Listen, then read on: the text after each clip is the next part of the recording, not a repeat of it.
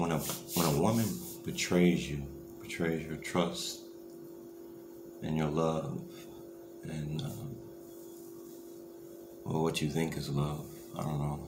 I don't know if I have the right concept of love, but when a woman betrays your trust and what you believe that is love, I mean, it's devastating.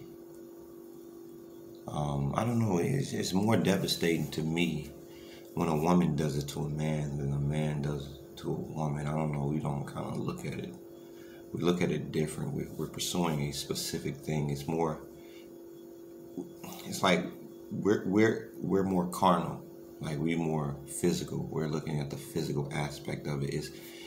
It hits more home when a woman do it. It hits the soul. It's more intrinsic. It's more inner, not intrinsic, but it's more inner. It's more spiritual. It's more. I don't know why it's deeper when a woman does it to a man. It's almost like we can't handle that, because a woman, you know what I'm saying, it's deep, it makes you hate so deeply. But they say, if you don't want anything done to you, don't do it to someone else. So that is karma coming back. So I just think that with all of this stuff that's going on with people, like I like old school. I like old school movies, old school music, old school movies. I like how it used to be back in the day when people, they had to stay together based off of necessity and not options. People got too many options nowadays. I mean, women will say, I don't need a man. I mean, when you say a phrase like that, it's a dangerous phrase to even hear. Because if you don't need someone, that means you will leave like that. You don't even question it. You don't need this person, you'll leave. This is why you have some people going through relationship after relationship after relationship, because there's no need. It's only a want. I want my woman to need me, and I want to need her. I don't want a want. I want to be with this person. No, I need to be with this person. It's a much deeper bond. You know what I'm saying? So,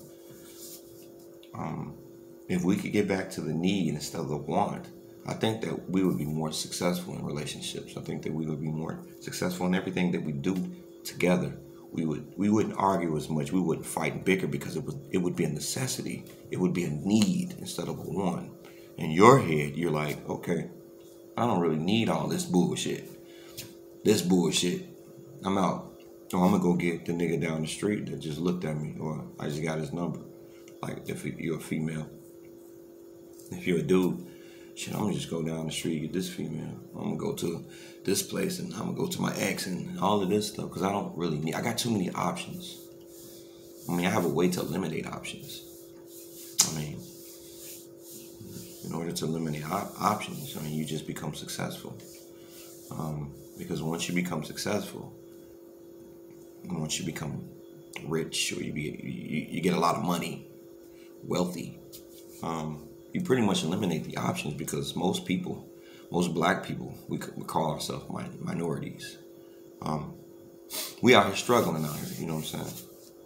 And when you come up and you become a millionaire, or you become a thousandaire, or you become a baller, somebody with a lot of wealth, power, influence, you pretty much enter a league of your own. So in order to really eliminate options, become the option, only option, become unique. Get your money first. Don't worry about female, because guess what? Everybody got what you got in that group or that class. She'll be with you, then the next person. I mean, there's no difference. So if you separate yourself from the rest, you're no longer an option.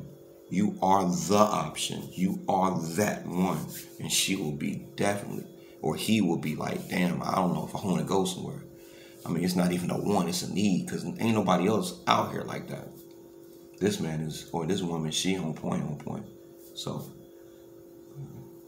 I'm out here eliminating options. That's what I'm doing.